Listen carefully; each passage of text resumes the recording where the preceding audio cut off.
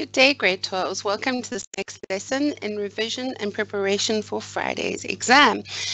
In our lesson yesterday, we were busy working out wait, where were we? Just a second. Can't remember where we were. Oh, yes, that's right. We were calculating the initial mass of the nitrogen gas. So we got as far as working out, we've got this, x minus 7 times by 10 to the negative 4 over 0.5 is equal to this. Now what we need to do is solve for x. Now, I have left this. You know what I'm going to do? Just a second, I just realized. See, if I save, I'll explain to you guys now. If I save the file with all the writing on it, then the problem is that then we don't have any space to write. So what we're going to do is that, okay, now, so this is what we did yesterday. We had x minus 7 times by 10 to the negative 4 over 0.5 is equal to 2.7 times by 10 to the negative 3 squared, because it is the Kc value, which is going to be the ammonia squared, over 0.1, which is your nitrogen, multiplied by your 1.221 times by 10 to the negative 1 cubed.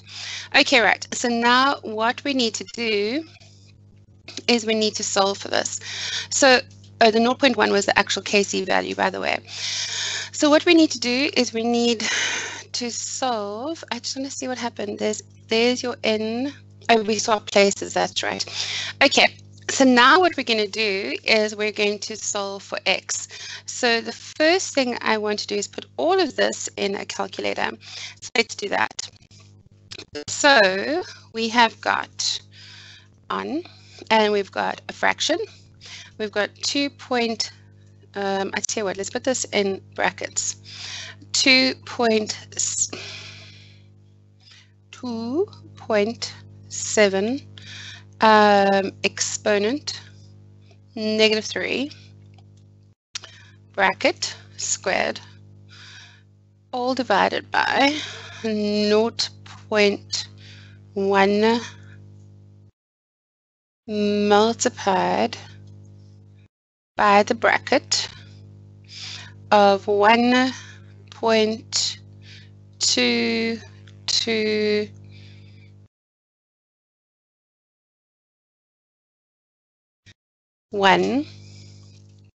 exponent negative 1 bracket to the power of 3 equals, and that becomes 0.04. I'm not going to worry about the rest of the stuff. So it's 0.04. So therefore, we have got x minus 7 times by 10 to the negative 4, 7 times by 10 to the negative 4 over 0.5 is equal to, and what did we say this was? 0.04. 0.04. Therefore, we can say that x minus 7 times by 10 to the negative 4 is going to be 0.04 times 0.5, which is going to give me 0.02. 0.02. Therefore, x is going to be plus 7 exponent negative 4 equals 0.0207. 0.0207. But now remember that that was the number of moles. That was the moles, and they wanted to know the mass. They wanted to know the mass. So, because it says after equilibrium, calculate the initial mass. So we know, let's try again. We know that number of moles is mass over molar mass. So it is nitrogen gas, so it's going to be 14 times 228. So it's going to be 0.0207 multiplied by 28 is going to give us the mass of nitrogen gas that was used. So if we do that, we're going to go this times by 28, which equals 0.58. So the mass equals 0.58 grams. There we go, done. Now it says, explain why such a high temperature is used although the yield is low. Okay, the reason such a high temperature is used is because in high temperature, even if a reaction is exothermic, will always increase the rate of the reaction. So even though the yield is low, the reaction will be happening faster. So that is the reason why the high temperature is used. Right, now it says hydrochloric acid is highly corrosive, strong acid with many industrial uses.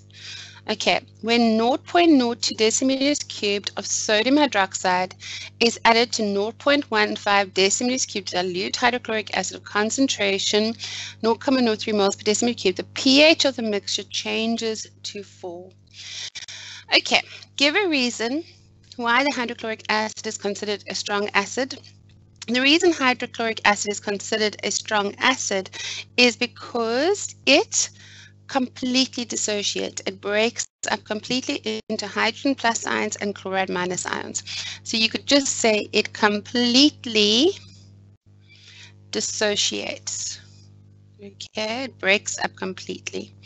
Now it says write a balanced chemical equation to show the dissociation of HCl in water.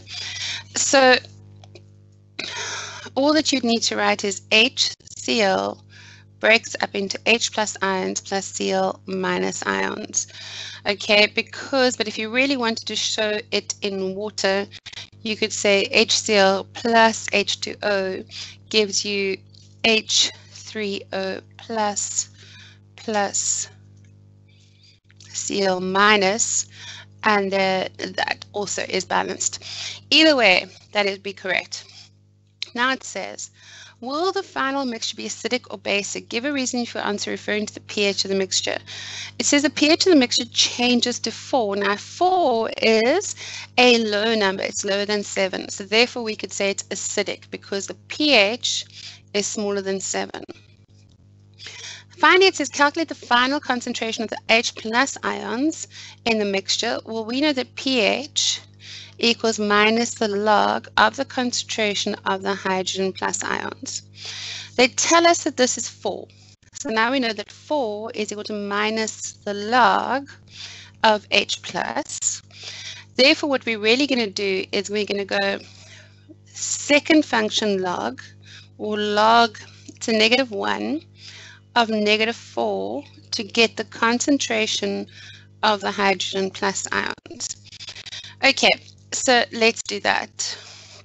So we're going to go shift log of -4, and that's going to give us 0.001, or 0.1, so it's 1, 2, 3, 4. So it's 1 times by 10 to the -4 moles per decimeter cubed. That is the concentration of the hydrogen plus ions.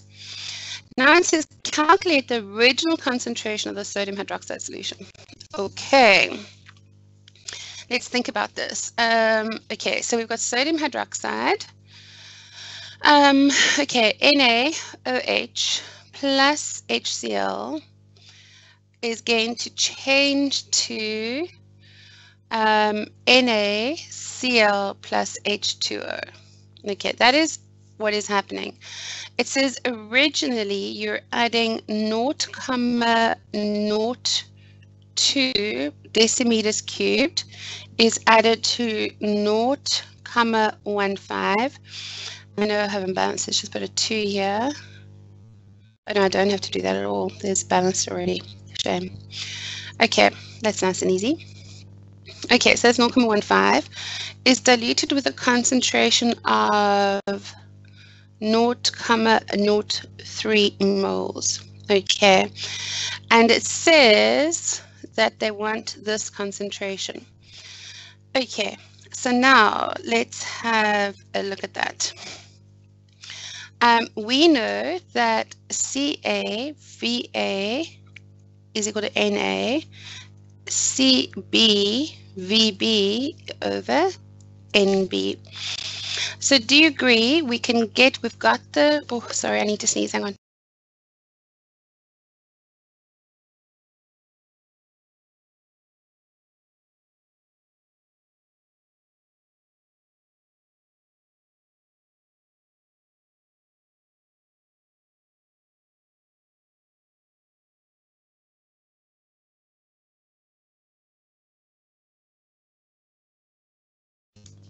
So sorry.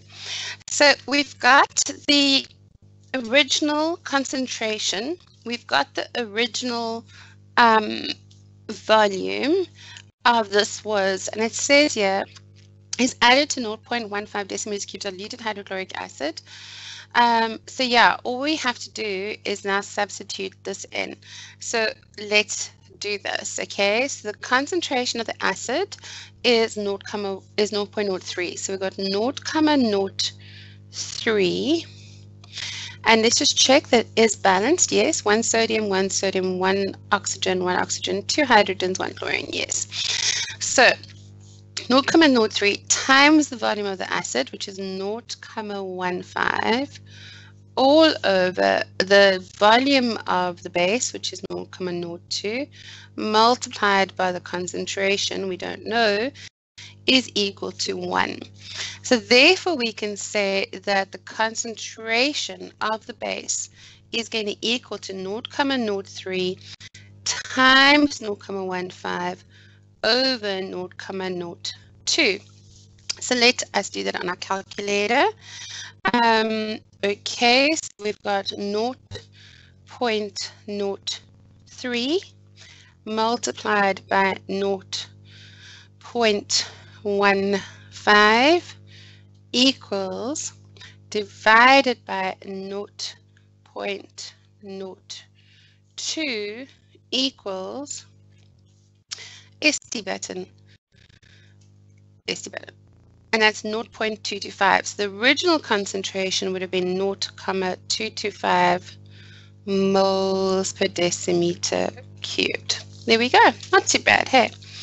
Right, now it says, calcium carbonate solutions provide living organisms with the substance they need to grow their protective shells and skeletons.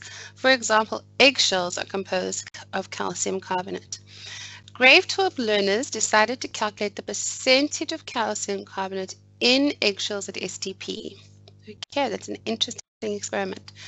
They take 5 grams of crushed eggshells and reacted with excess hydrochloric acid. Okay, so hydrochloric acid is not affecting the result. So you get calcium carbonate plus 2HCl gives you calcium chloride plus carbon dioxide plus water. The carbon dioxide produced is collected and found to be 1,06 decimeters cubed after all the calcium carbonate reacted. It says calculate the percentage of calcium carbonate in the 5-gram eggshells. Show all the calculations. Okay, so again, grade 12s, what I want to point out to you is that this is stoichiometry, okay? And for a very long time, stoichiometry, although it is officially in the grade 12 curriculum, has been kind of ignored, okay? But it seems like it's very much definitely a trend right now that it's going to be in the exams. So please, I would suggest that you make sure you understand how to do this. Okay, so what are we saying? Let's just write this out again. We've got calcium carbonate. Let's try again. Okay, raise link. Calcium carbonate plus HCl, 2HCl goes to calcium chloride plus carbon dioxide plus water. And they said that they used the 5 grams of crushed eggshell and they got out 1,06 decimeters cubed. Okay, so we don't work with volumes, we work with moles.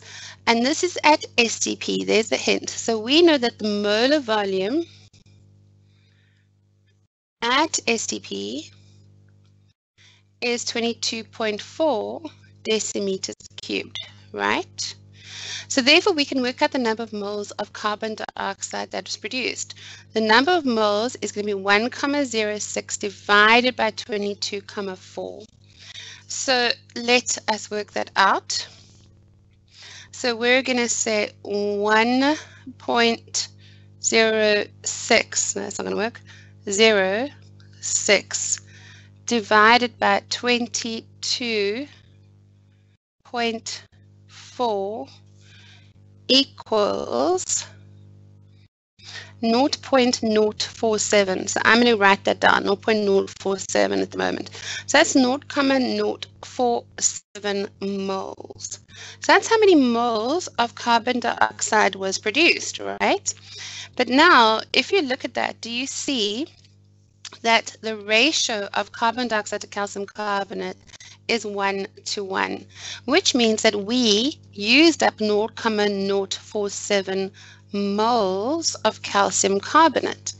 So now, in order to work out the percentage of calcium carbonate in the 5 gram of eggshells, what we need to do is we need to convert this into a mass. So number of moles is mass over molar mass, right? So we need to find the molar mass of calcium carbonate. Now, as I've said to you a billion times before grade 12, when you're doing your science, you need to have your periodic table, your redox table, all your formulae, your calculator, pen, pencil, ruler, and obviously paper and brain. Okay, so you need to have all of that available while you are doing science at any one time. So the calcium molar mass is 40. The carbon molar mass is 12 plus 3 times 16. So if we add that up on the calculator, we get 40 plus 12 plus 48 equals 100. So the molar mass of calcium carbonate is 100 grams per mole.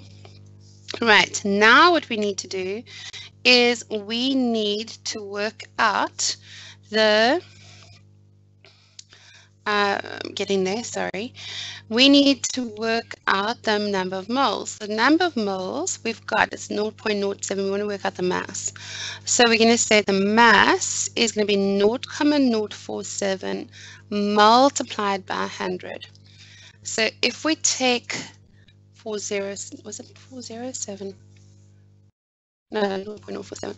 So we're going to take this times this by 0.047, which is going to be 4.7. So this is 4.7 grams. So out of that 5 grams of eggshells, 4.7 was the calcium carbonate. Okay, so now all that we need to do is work out what the percentage is. The percentage is going to be 4.7 over 5 divided by times by 100 over 1. Okay, do you agree? So therefore, we can say that this is divided by 5 multiplied by 100 equals, and that's 94%. So that equals 94%. So the percentage of calcium carbonate in the 5 gram eggshells is 94%. Okay, very nice question. I like that question a lot. Right, let's have a look at this. An electrochemical cell is set up at standard conditions as shown below. Okay, the electron flow is indicated. So electrons are given off on that side. So remember, it's oil rig. There is anox, and there is red cat. So oxidation is loss of electrons, and that means it's given off. So this bit here is the anode, which means that that is the cathode. Right, now it says, write down one function, and they tell you the reading of the voltmeter is 1.07 volts. Okay, the write down one function of a salt bridge. Okay, it completes a circuit. 1. Okay, what else does it do? It also allows for the free flow of ions between the two half cells, which therefore allows for the neutrality of the two half cells to remain constant. Okay, which the cell is the anode? Okay, I've just explained that. They've shown you that the electrons is flowing from the nickel through to X. We don't know what X is, but okay, we know that electrons being given off. Oxidation is the loss of electrons, and oxidation occurs at the anode. Therefore, nickel is your anode. Now it says use a calculation, identify the unknown metal X. So again, what you guys need to be doing is getting out your redox table. Now I didn't print out a redox table on this page because, you know, when I do it, it's actually so small you guys can't read it, which is why you guys need to have your redox table right next to you. Okay, so we know the formula goes E theta is equal to E cathode minus E anode, okay? It's always E theta is equal to E cathode minus E anode, okay? On your formula sheet, it also goes E oxidizing agent. Hang on, let me just check this. It goes E oxidizing agent minus reducing agent, or, yeah, or it goes E reduction minus E oxidation. But since we're doing cathode minus anode, it makes that a lot easier. So now, if we look at this, they tell you that this is 1,07 is E, the EMF of the cathode, minus the anode. But the anode is nickel. So if we look at the redox table, you can find the reaction is about 4 above the hydrogen, and the value for that is minus 0.25. So therefore you can take it across. This is obviously minus and minus makes a plus, so that's a plus, right? So therefore when we take it across, it's a minus. So 1,07 minus 0.25 is going to give the EMF of the cathode. So then what we need to do is pop that into our calculator.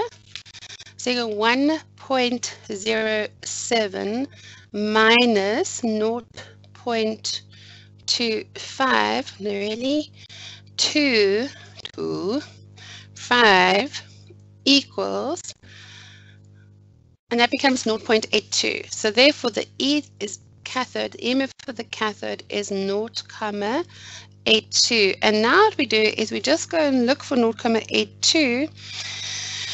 And if you look on your redox table, there's two that are 0.8. Okay. Let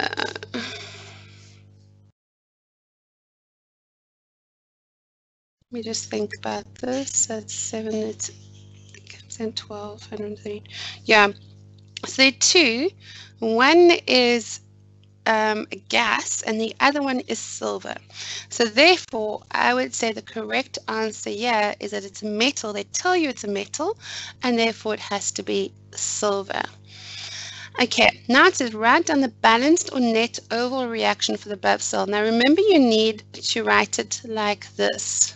Okay, so if you have a look at your reactions, we've got nickel, 2 plus 2 electrons gives you nickel. And remember, it's reversible. And over here, you've got Ag plus an electron is in the reversible reaction with silver. Okay, so now if we rewrite this over here, remember we have to write it from the nickel to the nickel 2 plus ions. So it's nickel goes to nickel 2 plus 2 electrons. Okay, you then have your Ag plus an electron goes to Ag. And guys, please be careful. You cannot write these now with the both arrows going both ways like you did here, because now it's actually committed. It can't go backwards, okay? This reaction is going one way, and nickel is converting to nickel 2 plus and giving off its electrons. The silver ions are accepting those electrons to form silver. The only thing more we have to do is we have to multiply this by 2 to balance out the electrons. So this is 2, this is 2, and this is 2. So we end up with an overall net reaction is 2 Ag plus these cancel. So you get plus nickel forms nickel 2 plus 2 Ag. And no, it doesn't matter which order you write these in. Right. Excellent. Now it says, now metal X is replaced with zinc. The zinc. Oh, hate it when it does that. Okay, I just want to erase some stuff here so that's out the way. I wonder if I can erase all of it. Right, I can. So let's erase all of it.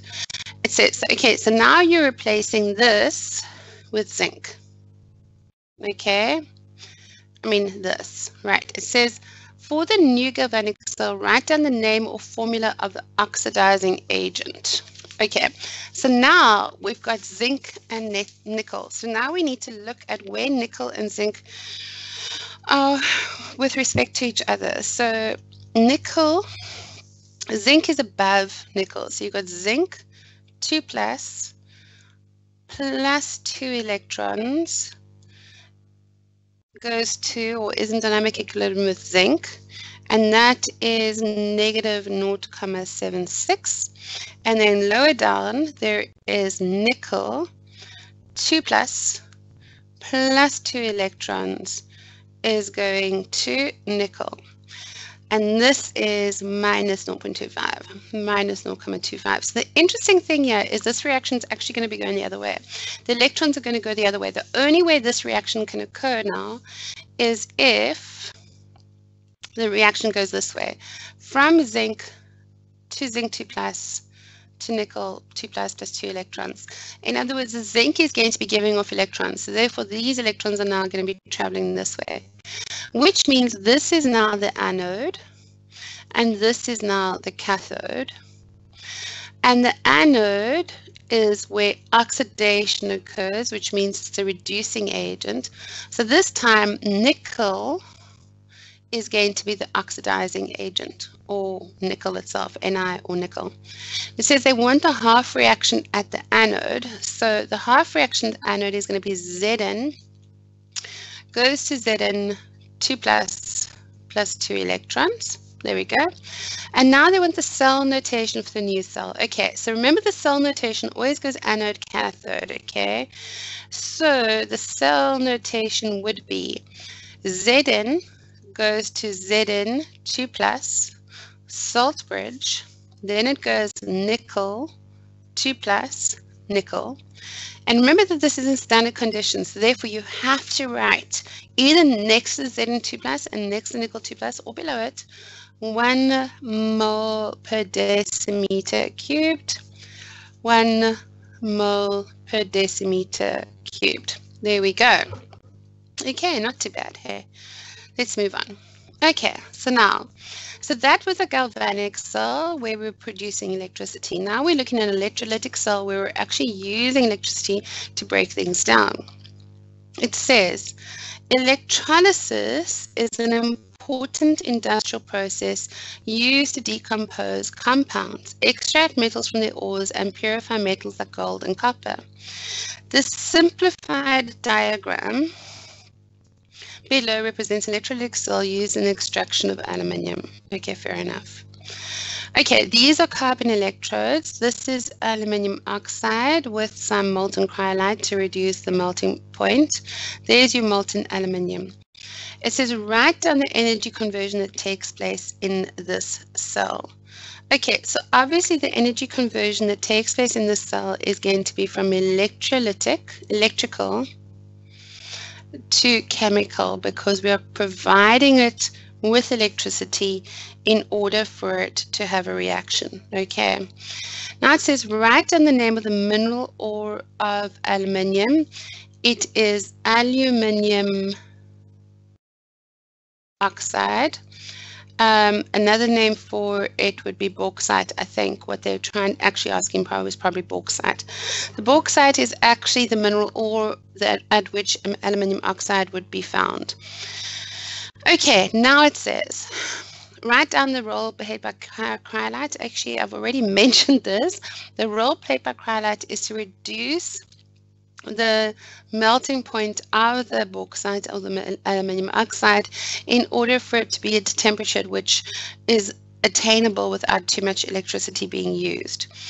Okay, moving on. Now it says the carbon rods need to be replaced from time to time. Write down the balanced chemical equation that explains why they need to be replaced. Okay, so what is happening is that the carbon is reacting with oxygen to form carbon dioxide at the electrode. So it gives off carbon dioxide gas up here, which is why it is bad for the environment. But it also means that we're using up the carbon in the carbon electrodes. So that's why it needs to be replaced quite often. Then it says, write down the half reaction at the cathode. The half reaction at the cathode. In this case, remember that, let me just check this out. We've got oil rig, we've got anox, and we've got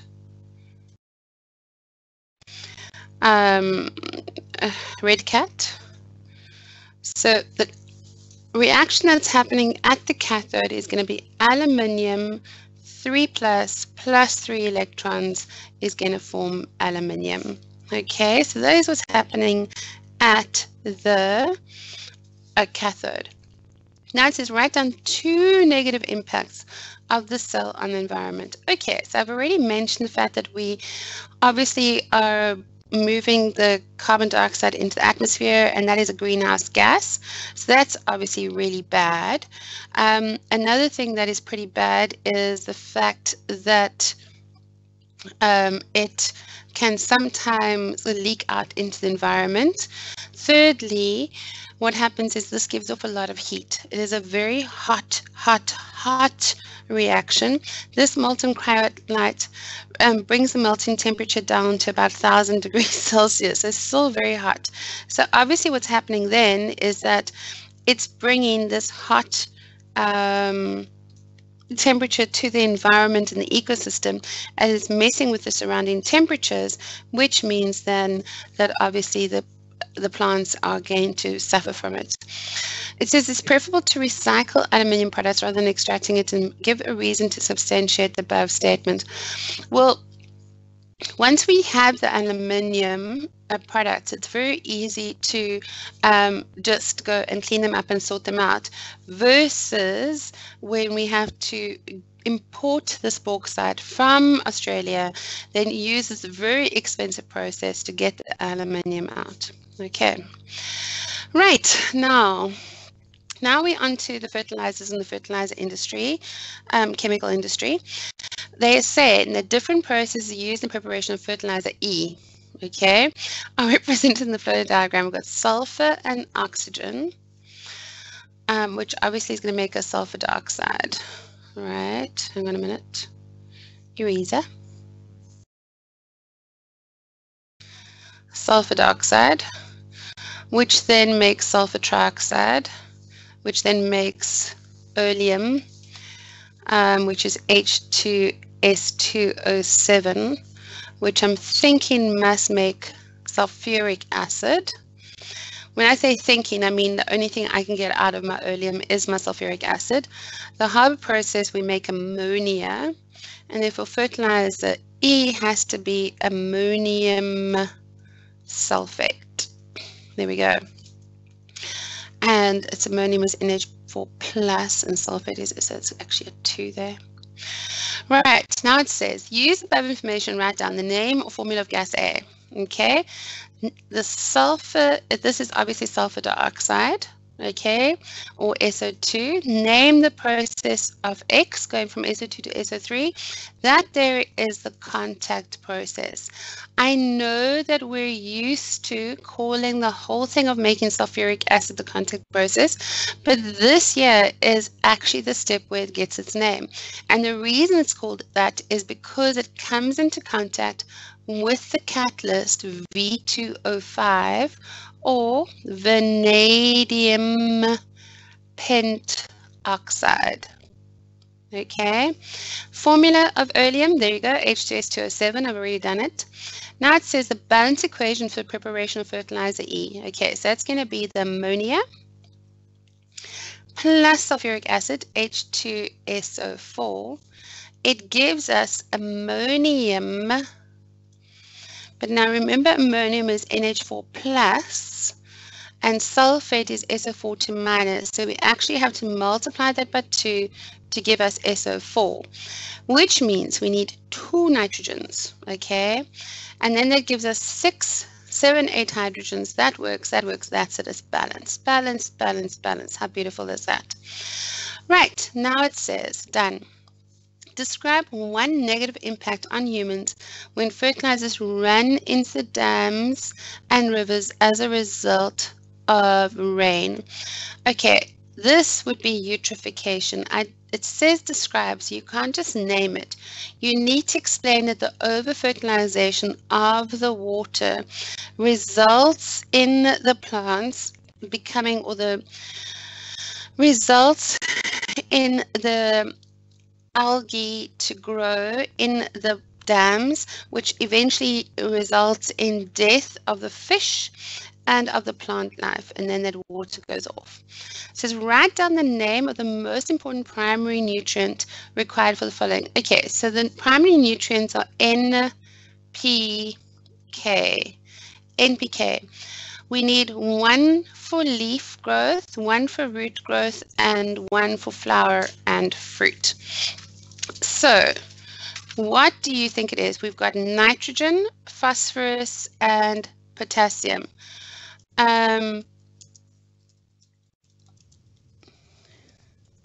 So the plant nutrients of nitrogen, and nitrogen is very, very important for what?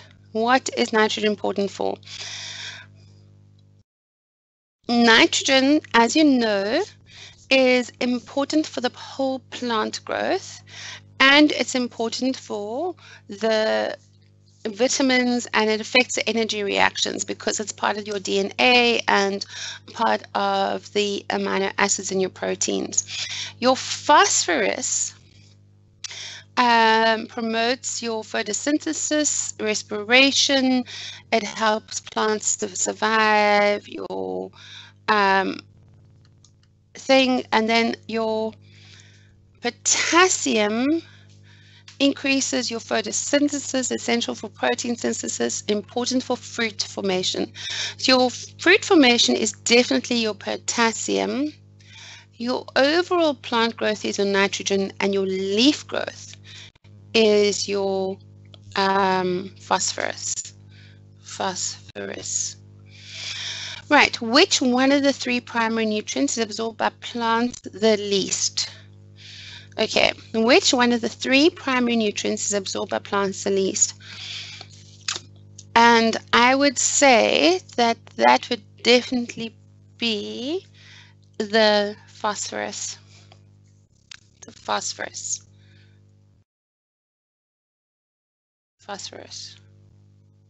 The most is the nitrogen. Okay. Now it says, consider the structural formula of the organic compound below. So right, we're starting on the next exam paper now. And look, it's the end of the lesson. Oh my word. So we'll start this tomorrow. Have a wonderful evening and study well. Cheers.